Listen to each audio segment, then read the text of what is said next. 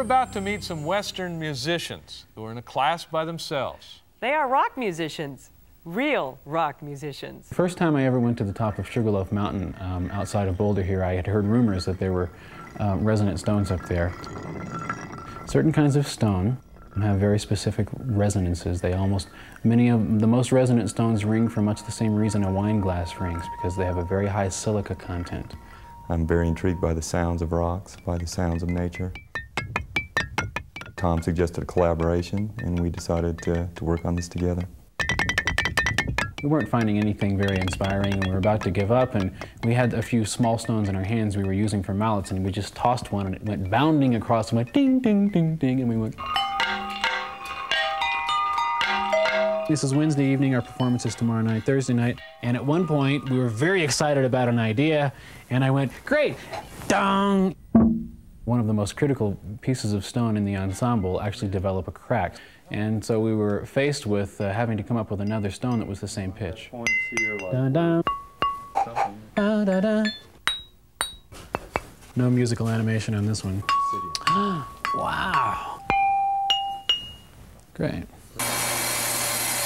And then use a diamond saw to remove material from either the ends or the middle of it, depending on which direction you want to go, up or down. This one, it's a full step now. Now we're a half step away. Full step. This is great. I'm excited. Yeah. Thanks. Thank you, sir. Now we know where to come to get rocks. Got a great show for you this evening, and here's Mark McCoyne and Tom Wassinger.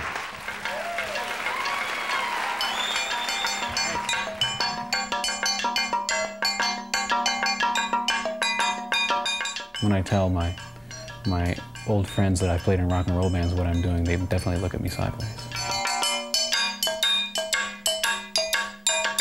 The more I deal with technology in music, I still crave going back and hearing the sound of a rock, making these beautiful overtone sounds that resonate in my body. The thing that fascinated me the most when I first encountered stones that resonated was to think that one of the slowest forms of matter could be that musically alive. Tom and Mark don't have a name for their duo because the best one, the Rolling Stones, was taken a long time ago. Until next week, thanks for inviting us into your home. We'll see you next time.